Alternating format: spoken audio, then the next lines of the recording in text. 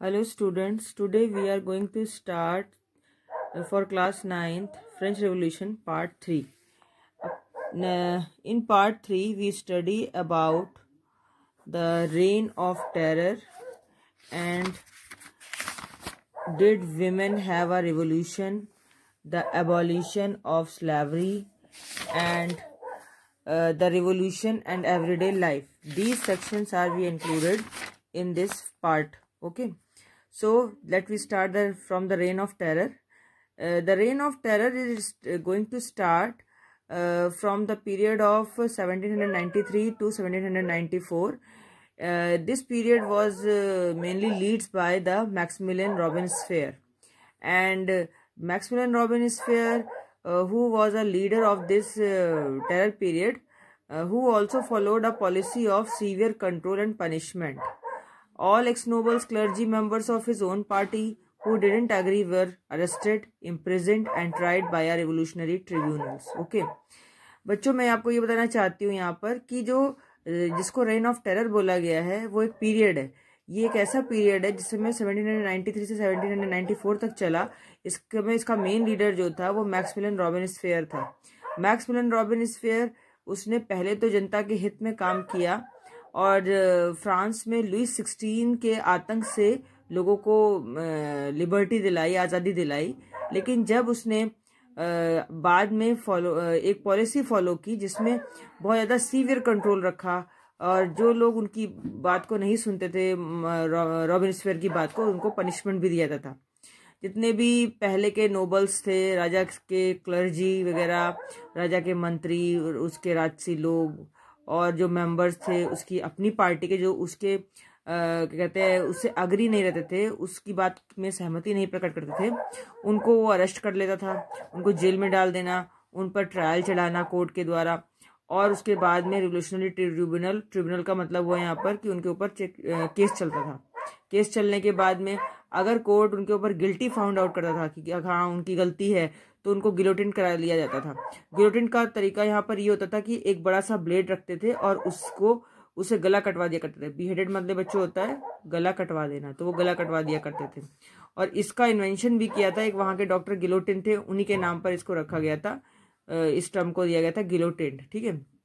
इसके बाद क्या होता है कि रॉबिन्सफेयर जब अपनी गवर्नमेंट बना लेते हैं तो रॉबिन्सफेयर सबके लिए एक लॉ इशू करते हैं जिसमें बहुत वो जो क्या कहते हैं लेबर चार्जेस होते हैं उन पर बहुत ज़्यादा सीलिंग प्राइजेस वगैरह बढ़ा देते हैं। सीलिंग प्राइजेस वगैरह बढ़ा देने से क्या होता है कि यहाँ तक कि इतनी महंगाई बढ़ जाती है फ्रांस में समय कि मीट और ब्रेड ये सब राशन हो जाता है, इस पे भी कर लगने लग जाता है, टैक्सेस लगते हैं। और यहाँ तक कि जो गेहूं के आटे से बनने वाली रोटियां या कह लो गेहूं का आटा जो था वो इतना महंगा जाता है कि लोग उसको खरीदना तक अब छोड़ देते हैं। उसके बाद क्या होता है, जितने भी सिटीजन्स हैं वो सारे के सारे उनको रॉबिन्सफेयर एक इक्वालिटी ब्रेड खाने के लिए मजबूर कर देता है। यानी कि उसके क्षेत्र में उसने अपने टाइम पीरियड में ये कहा कि सभी लोगों को एक जैसी ब्रेड अवेलेबल हो, कोई भी उसके पीरियड में अमीर या गरीब नहीं है, जो लोग भी उसके अंडर में रहेंगे वो सब इक्वालिटी ब्रेड खाएंगे। जितने भी फ्रेंच मैन और वीमेन थे उन सबको सिटोयन और सिटोयनी कहा गया। मैन के लिए सिटोयन यूज किया गया और फीमेल्स के लिए सिटोयनी, कि इसका मतलब था सिटीजन्स। जितने भी चर्चेस थे उस समय वो सब बंद कर दिए गए और सारी बिल्डिंग्स को बैरक्स या ऑफिसेज में कन्वर्ट कर दिया गया। रॉबिन्सफेयर ने अपनी बात को मनवाने के लिए, अपनी पॉलिसीज वगैरह मनवाने के लिए जबरदस्ती लोगों से की, बहुत जबरदस्ती की। और इस जबरदस्ती में क्या हुआ कि लोग उससे आकर के उसके आतंक से तंग हो गए और तंग होने के बाद में लोगों ने इसमें जो है मॉडरेशन की डिमांड की, बदलाव लाना चाहते थे। फिर वहाँ की नेशनल असेंबली, लेजिस्लेटिव असेंबली जो कि लगभग कहते हैं कि ख़त्म हो चुकी थी, लेकिन उन्होंने फिर से संगठन किया और सारे कलेक्ट होकर के लोग वहाँ के फ्रांस के रॉबिन्सफेयर के आतंक से तंग आकर के उन्होंने उसको पकड़ लिया। पकड़ने के बाद में कोर्ट ने उस पर ट्रायल चलाया और जुलाई 1794 में रॉबिन्सफेयर को इसके बाद में गिलोटिन करा दिया गया, यानी कि बीहेडेड करा दिया गया, उसका गला कटवा दिया गया।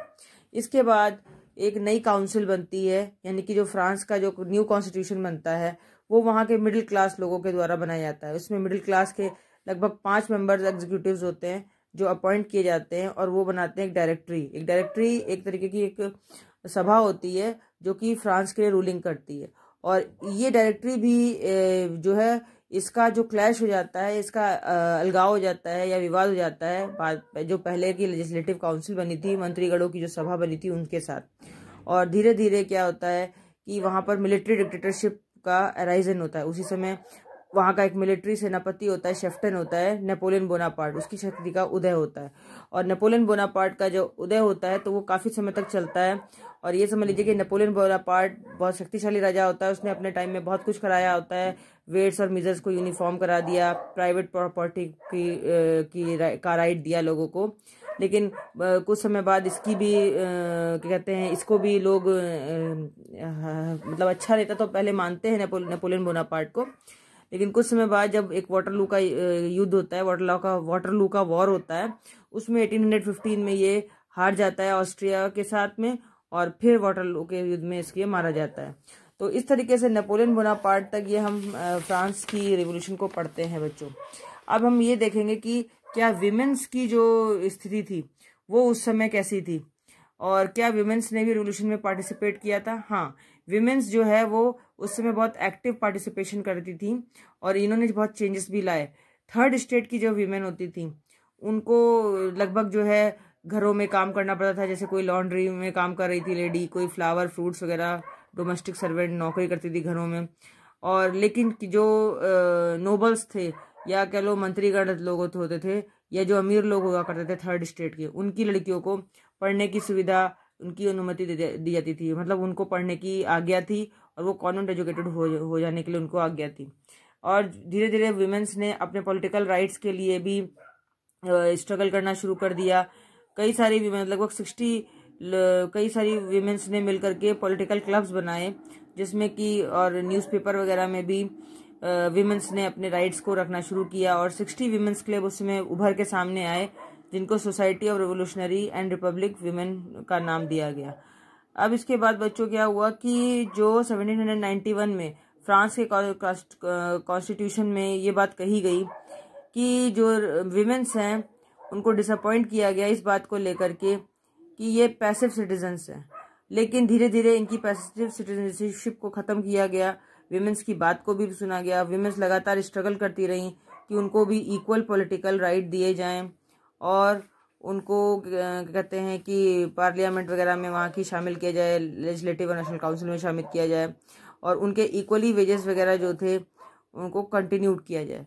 अब इसके बाद ये स्ट्रगल जब बहुत चला तो 1946 में लगातार विमेंस से संघर्ष होने के बाद फ्रांस में लास्ट में जो है फ्रांस में राइट टू वोट यानी कि वोट देने का अधिकार विमेंस को मिला। अब हम लोग इसके बाद एक और डिस्कस करेंगे इसमें कि द एबोलिशन ऑफ स्लेवरी। जो स्लेवरी थी उस समय, दास प्रथा थी, वो इस समय का बहुत बड़ा रिफॉर्म है। क्योंकि जैकोबियन पीरियड की बात करें तो उस समय स्लेवियन ट्रेड, जो स्लेव ट्रेडरी थी वो बहुत चलती थी, और ये 17वीं सेंचुरी में बिगिन हो गई थी फ्रांस में। फ्रांस में जो मर्चेंट्स लोग होते थे वो जा करके अफ्रीका वगैरह में, बॉर्डक्स और नैंटिस वगैरह की जो कंट्रीज थी वहां पर जाते थे, और वहां से कैरेबियन कंट्रीज से जो अफ्रीका में है, साउथ अफ्रीका में, वहां से स्लेव्स लेके आते थे और फिर वहां पर लोकल शेफ्टन्स वगैरह इनकी खरीद फरोख्त करते थे स्लेव्स की, अपने घरों के काम के लिए, शॉप्स पे काम के लिए। ये इन स्लेव्स को साउथ अफ्रीका से खरीद के ले जाया करते थे। धीरे धीरे स्लेव्स का एक्सप्लॉयटेशन लेबरशिप वगैरह के लिए होने लग गया, और यूरोपियन मार्केट्स में इन स्लेव्स की बहुत डिमांड बढ़ गई, जैसे कि वहाँ पे इंडिगो की खेती, कॉफ़ी की खेती और शुगर की खेती थी।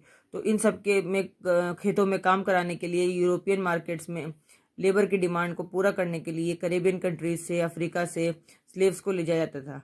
और 18वीं सेंचुरी तक लगभग क्या हुआ कि ये स्लेवरी ट्रेड था, इसका भी क्रिटिसिज्म शुरू हो गया और फ्रांस में स्लेवरी धीरे धीरे खत्म होने की कगार पर आ गई। उस समय जो नेशनल असेंबली थी फ्रांस की, उन्होंने नेशनल असेंबली में एक बहुत बड़ी डिबेट हुई कि हम इस फ्रांस में स्लेवरी को ख़त्म करेंगे।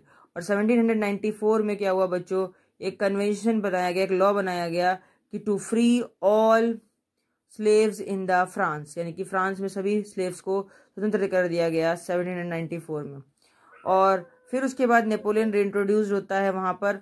और ये लेकिन जो नेपोलियन के आने के बाद क्या हुआ था कि उसने स्लेवरी को दोबारा से शुरू करा दिया, लेकिन फाइनली जो स्लेवरी थी वो एबॉलिश हुई फ्रांस में लगभग 1848 में। यानी कि धीरे धीरे फ्रांस लिबर्टी, इक्वलिटी और फ्रेटर्निटी की तरफ बढ़ रहा था। और जो रिवोल्यूशन हुआ इस फ्रांस के रिवोल्यूशन में, ये उसकी एवरीडे लाइफ जो है इससे फ्रेंच पीपल्स की चेंज हो गई। 1789 में फ्रांस गवर्नमेंट बनी जिसने एक आइडियल दिया लिबर्टी, इक्वलिटी एंड फ्रेटर्निटी का। और इसके बाद प्रेस को भी फ्रीडम दी गई ताकि वो अपनी बात को रख सके। न्यूज़पेपर्स वगैरह में भी जो राइट टू एक्सप्रेशन है उसकी बात की गई कि इंसान अपनी अभिव्यक्ति की आज़ादी चाहता था, यानी कि वो अपनी बात को रख सकता था।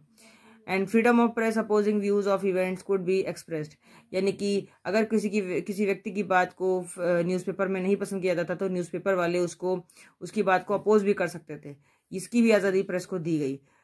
Declaration of rights of man and citizens proclaimed freedom of speech and expression, यानी कि उसके बाद में हर एक व्यक्ति को, हर एक सिटीजन को एक राइट दिया गया, एक अधिकार दिया गया कि अब से जो भी हर एक व्यक्ति है उसको स्पीच और एक्सप्रेशन यानी कि स्वतंत्र अभिव्यक्ति की आज़ादी दी जाएगी। उसको बोलने का, अपनी बात को रखने का पूर्ण अधिकार है, फ्रीडम है। सो इस बात पर फ्रांस की क्रांति के लिए सॉन्ग्स वगैरह को प्ले किया गया, फेस्टिवल्स मनाए गए और इस तरीके से बहुत सारे लोगों ने फ्रांस की क्रांति को एंजॉय किया। और फिर 1804 में हमें सभी को पता है, जैसे नेपोलियन बोनापार्ट था, जब वो क्राउन्ड हुआ, वो एम्परर बना फ्रांस का और इसने काफ़ी सारे जो है लॉज बनाए।